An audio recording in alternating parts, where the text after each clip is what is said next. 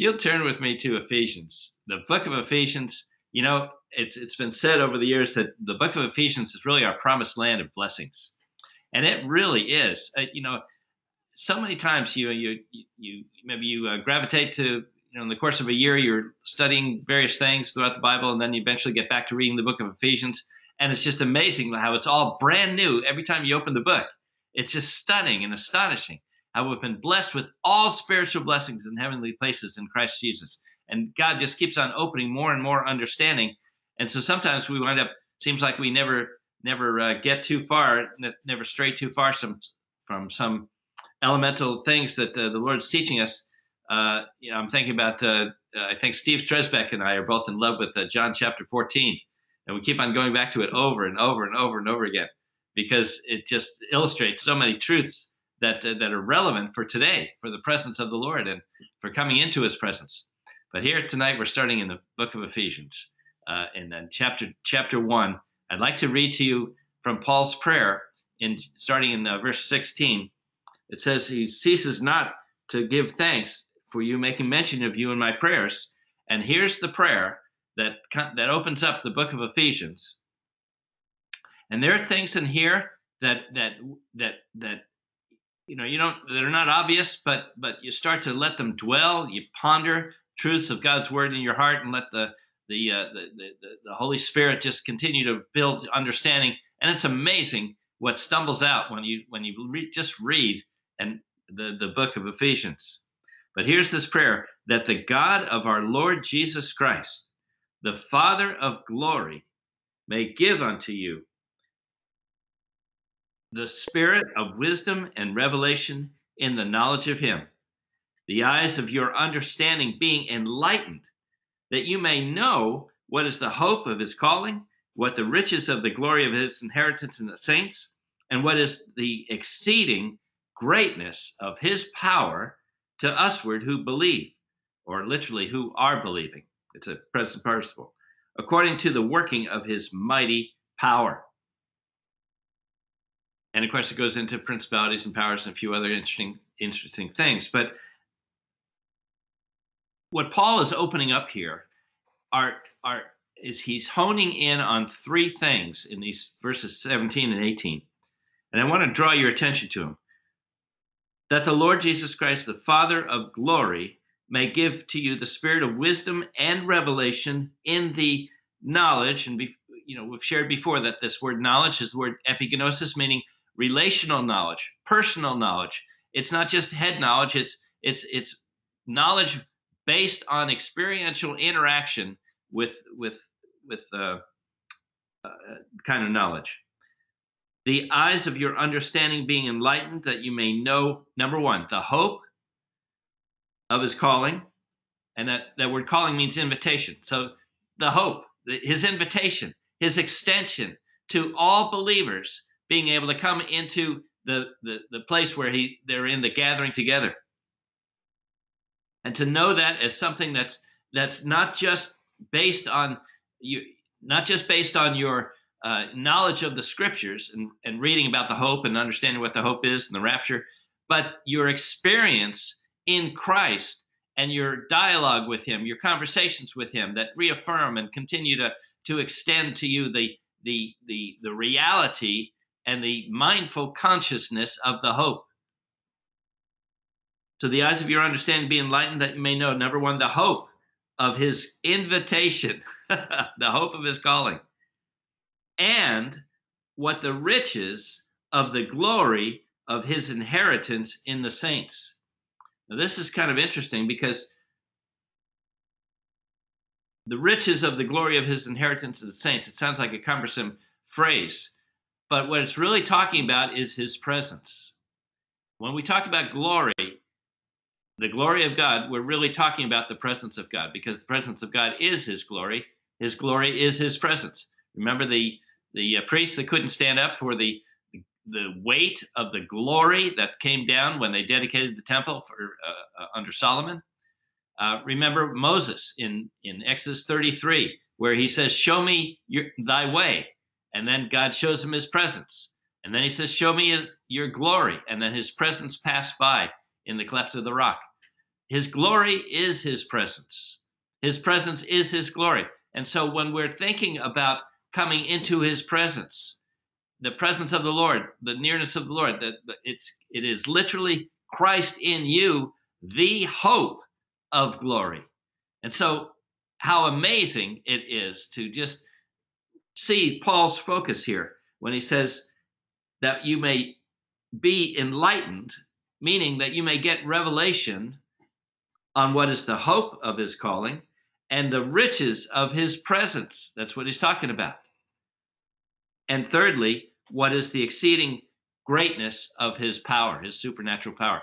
And so that's what I want to talk about tonight is hope, presence, and power. Their interaction, their relation to each other, and how we can increase in all three of them.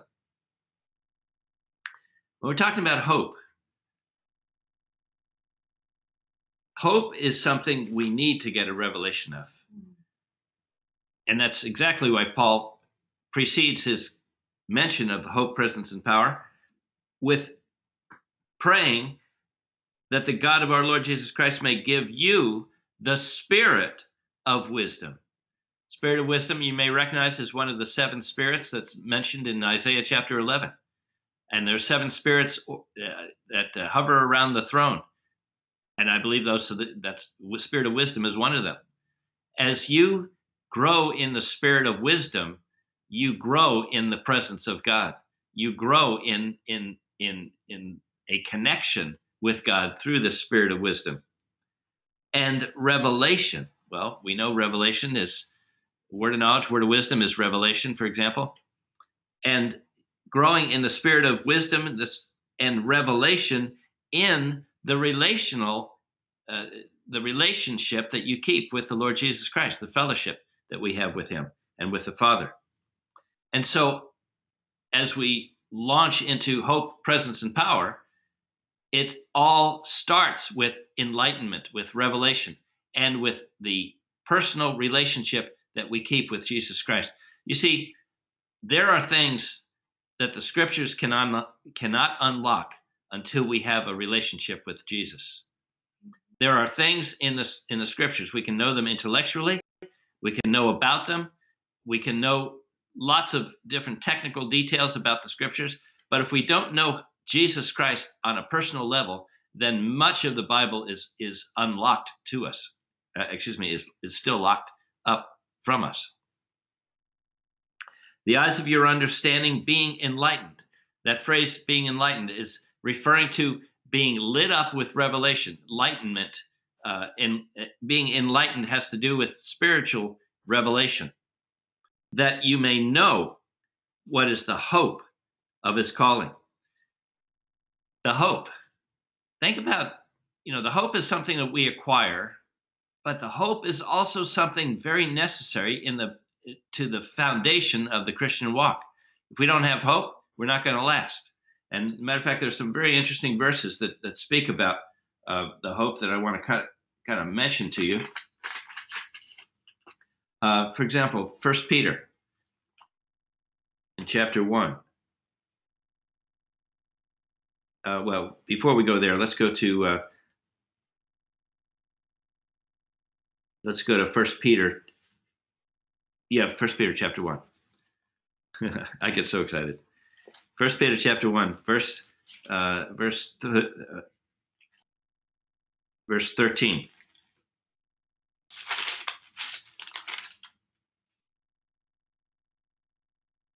says, "Wherefore, gird up the loins of your mind.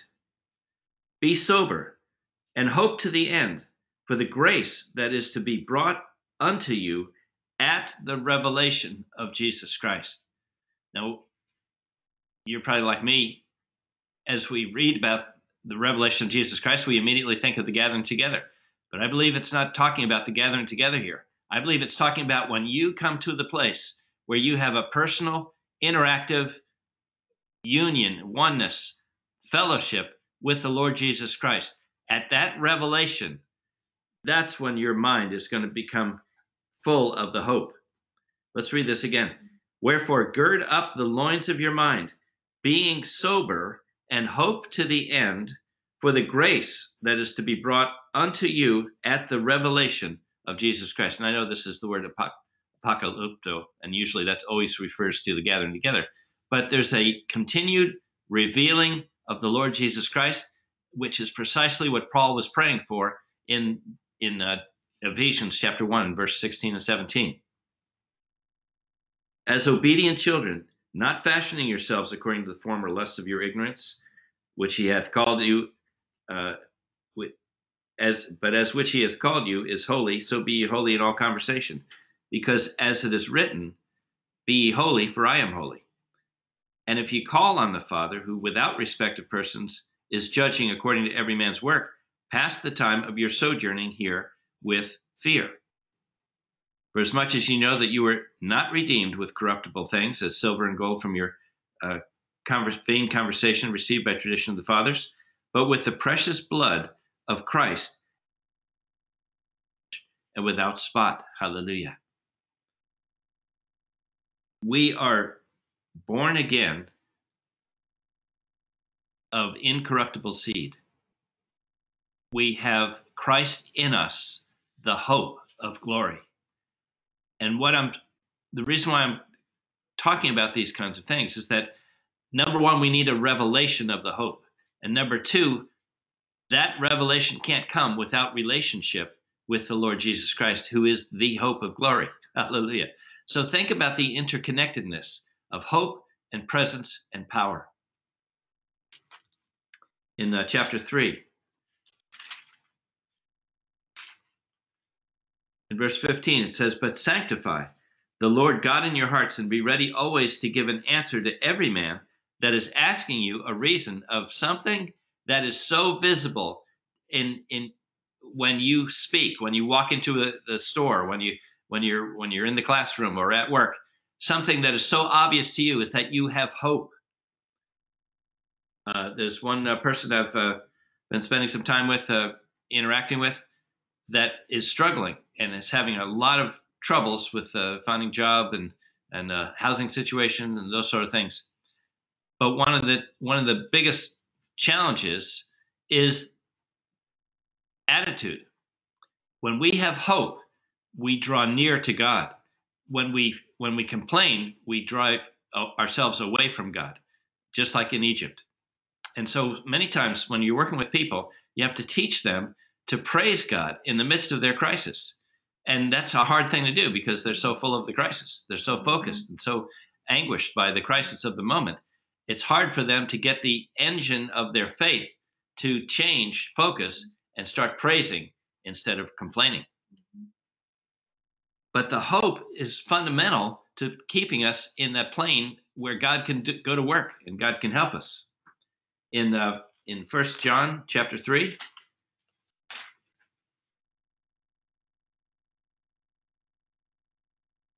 it says, and every man that has this hope in him is purified. I guess we better go back and read first, starting in verse 1. Behold, what manner of love the Father has bestowed upon us, that we should be called the sons of God.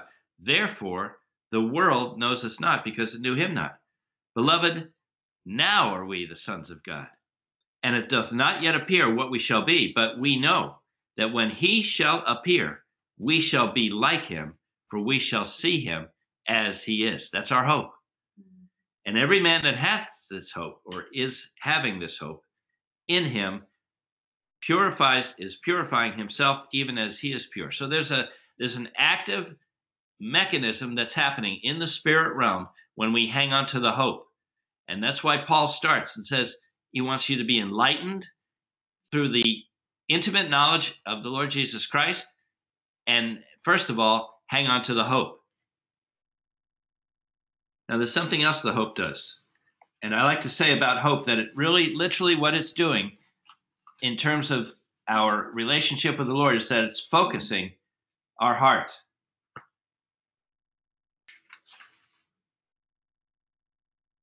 Galatians chapter 5. There's a tremendous verse in here that speaks about our relationship.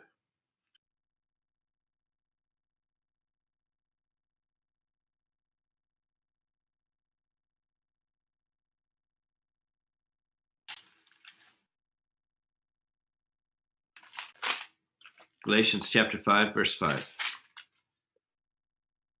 says, "For this you know, that no whoremonger, nor unclean person, nor covetous man who is an idolater hath any inheritance in the kingdom of Christ and God." Now, why is that in there?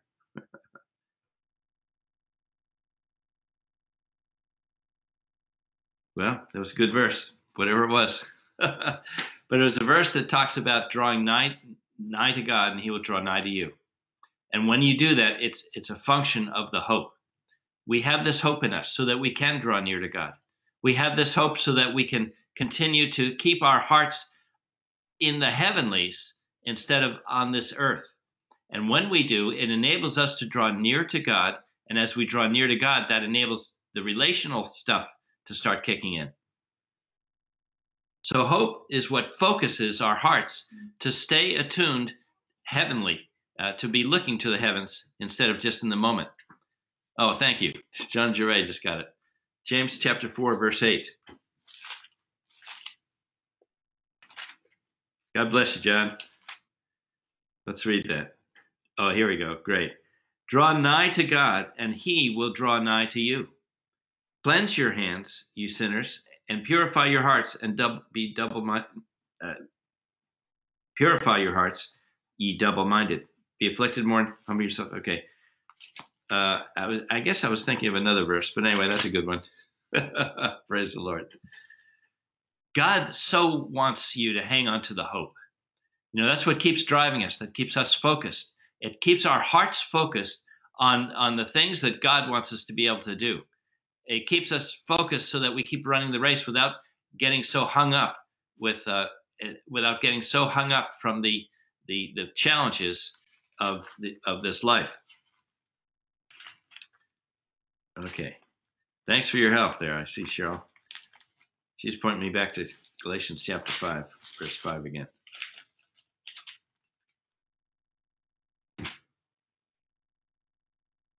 Oh, yeah. Okay. That's what I was looking for. Verse 5, Galatians 5:5. "For we, through the Spirit, wait for the hope of righteousness by faith."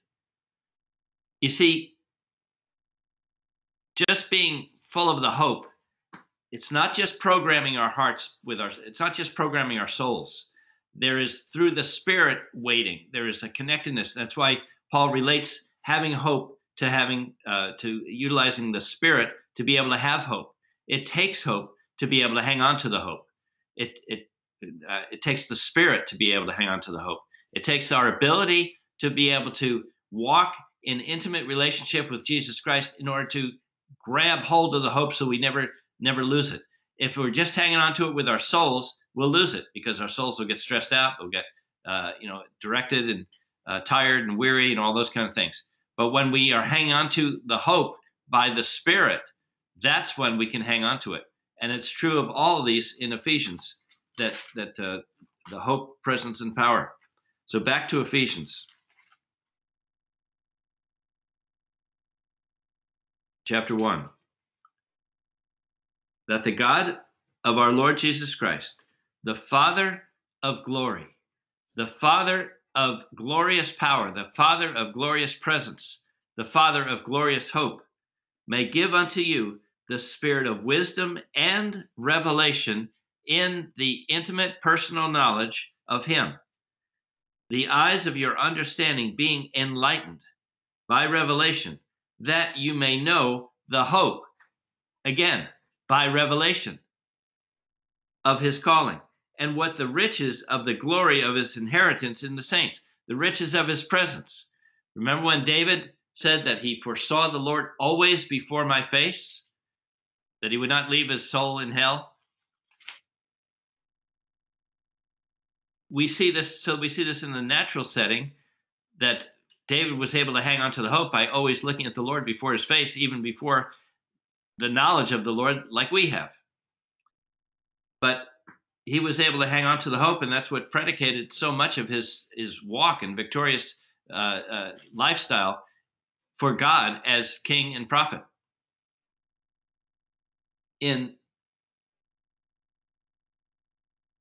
So the hope focuses the heart, and it ushers in the ability to walk in his presence. And that's why I believe his presence is the number 2 thing. The eyes of your understanding being enlightened, that you may know the hope and his presence, the riches of his glory, of his inheritance in the saints. And, verse 19, finally, what is the exceeding greatness of his power? Now, here's what happens so many times with brothers and sisters in Christ, is that they grab hold of the hope, they have an intellectual knowledge of it, and they're walking it and excited about it, and rightfully so. And of course, then they want to get right to the power, and so much of Christianity goes after people with power. But if we don't have presence sandwiched in between, then you have neither the ability to keep it in the race, nor do you have the ability to rise further, because you can't get to power, the supernatural power, without the presence. You can't get to walking in the kind of power that people long for, or we all want to raise people from the dead, heal the sick, all those things, but we can't get there as effectively, and we can't get there consistently without having the presence of God from which to be our power base to get to the power of expression. So the presence of God follows having the hope, and then what follows the presence is the power. So this is kind of interesting. You see, hope focuses the heart. His presence fills the heart, and his power releases the heart.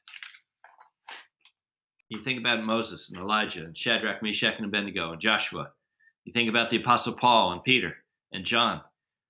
What was common in all of them was their connection. Now, the Old Testament, a little harder. New Testament, a whole lot easier. We can speak in tongues. We have the hope of the return, knowing that Jesus Christ came the first time. We have all of these things that enable us to keep running the race with a mindfulness and a relationship that they didn't have in the Old Testament. Yet they did some pretty good things.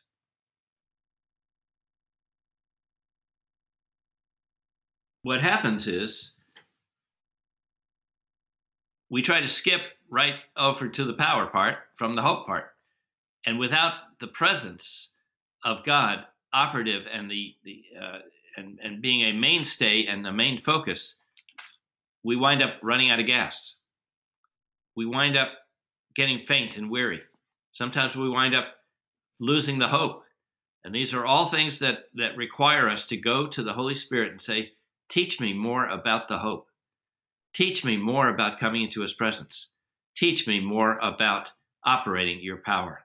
And so the true discipling, like we were talking about earlier, has everything to do with teaching people to connect with Jesus Christ on a personal level, and thereby continuing both in the hope and in the presence and in his power.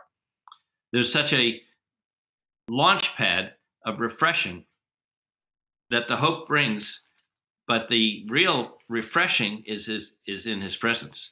And so we see in Acts chapter 3 and a tremendous, I don't know, what happens in my heart when I read this, I just get so electrified because I think about what happens when we climb into his lap and just sit there, when we seek that better thing like Mary did. It says in Acts chapter 3, verse 19, repent ye therefore, and be converted, that your sins may be blotted out.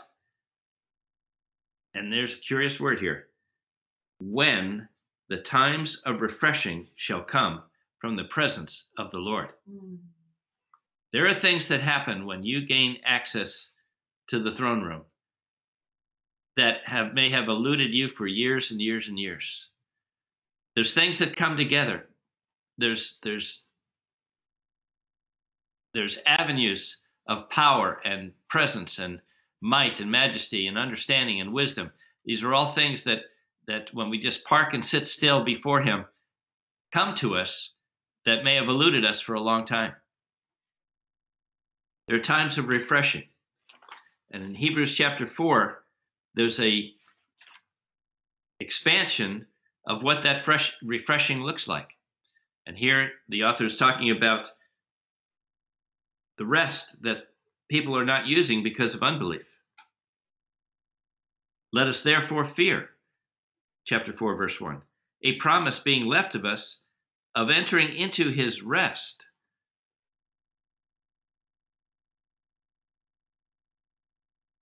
Any of you should seem to come short of it.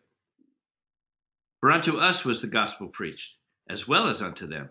But the word preached did not profit them, not being mixed with faith with them that heard it.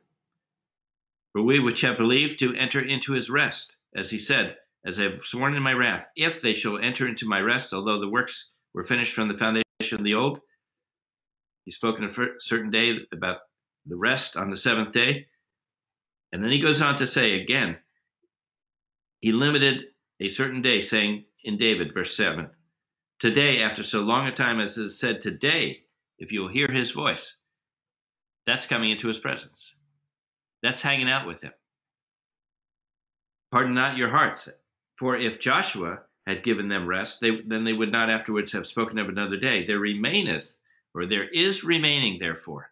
There is remaining to you and to me today. And there is remaining to you and I tomorrow. A rest unto the people of God, a Sabbath rest. And see, God wants us to hang out and rest in him, to enjoy his presence, because he wants to be able to magnify himself through you. Every day that Rita goes off to the hospital to work, we always pray that God's presence will fill her and will work through her, and that the people that she ministers to in their hospital beds will be able to see the presence of God when they see her. And you know, God has a way of doing what we ask him to do. He has a way of doing these things in a marvelous way. And God has a way of responding to every prayer that you pray.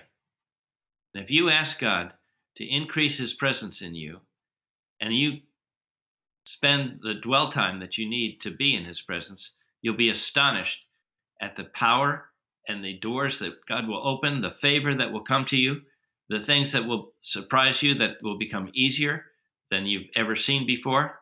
You'll be amazed at what God does when we start cultivating more of his presence. There remains, therefore, verse 9, a rest to the people of God. For he that has entered into his rest, he also has ceased from his own works, as God did from him. This is what astonishes me about the work in Africa and other countries, is that it's not work at all. It's resting in the Lord, and the Lord opens the doors. It's an astonishing thing, and I just marvel at it, because God continues to open more and more and more. I wonder how we can keep going and doing, and then God keeps on opening another door. He's just amazing. I believe that the more we spend time in his presence, the more we'll accomplish in the day. It's paradoxical, because the more time you spend not doing what you think you ought to be doing, it seems like, how are you going to possibly get things done? But God has a way of wiring circuits and making the electricity to flow and getting work accomplished. God has a way of doing and orchestrating events and putting things in your path that enable you to be so much more efficient. It used to amaze me, even way back when I was aboard ship in the Navy, that so many times I'd know ahead of time something that was going to be required of me, and I'd go and do it, and it was all done. And, I'd be able to say, yes, sir, it's here it is. Or working in a factory, so many times I'd, again, God would put things in my heart, go do it or tend to it. And suddenly we averted a crisis because it was done. Just puttering around the farm, go out to a barn that needs fixing, and you ask the Lord, well, what tools should I bring? And he tells you all kinds of bizarre things, but you go do it and you find out that you needed those particular tools you wouldn't have thought about by yourself. there's a way of walking by the Spirit, and that's kind of ridiculous, silly examples, but there is a manner of life that has to do with communion in the Spirit with the Father and with the Lord Jesus Christ. And when we become quick at responding to those quick revelations that go across our radar screen, when we wind up obeying them, we discover that He's engaged. He is constantly doing things with us, through us, and in us in ways that we don't even recognize. And the more sensitive we become to the presence of the Holy Spirit within us, the more efficient we wind up doing the work that we have to do. He's so portable. He's in us, the hope of glory. And so Paul is saying here, again, going back to Ephesians, some deep truths that ought to cause us to just marvel. Verse 17 of chapter 1, that the God of our Lord Jesus Christ, the Father of glory, may give to you the spirit of wisdom and revelation in the relational knowledge of Him, the eyes of your understanding being enlightened, that you may know the hope,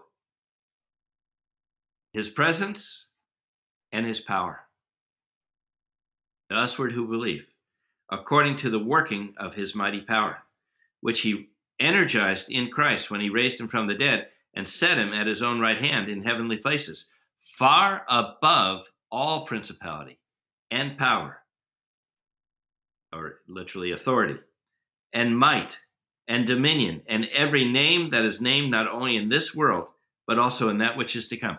That's the place that He postures you to be able to function in this life when we are tuned into His hope, His presence, and His power. And hath put all things under His feet, and gave Him to be the head over all things to the church, which is His body, the fullness that is filling all in all. Glory to God. So we determine that we're going to stay enlightened in His, enlightened from the revelation from Him, staying in His power, staying in His in the hope of His calling, staying in His presence, and thereby walking in His power. Father, in the name of Jesus Christ, thank you for your grace, your goodness, and your blessing. Thank you for the hope, for your presence and your power, and giving us a revelation of each one of them so that we can maintain and build and launch and fly with them. Thank you, Father, for your amazing way of working in us to will and do of your good pleasure. And thank you that we can be found faithful all the days of our lives, doing the will of our Heavenly Father, always and only in the mighty name of Jesus Christ, through the revelation from Him. In the name of Jesus Christ, amen and amen. God bless you.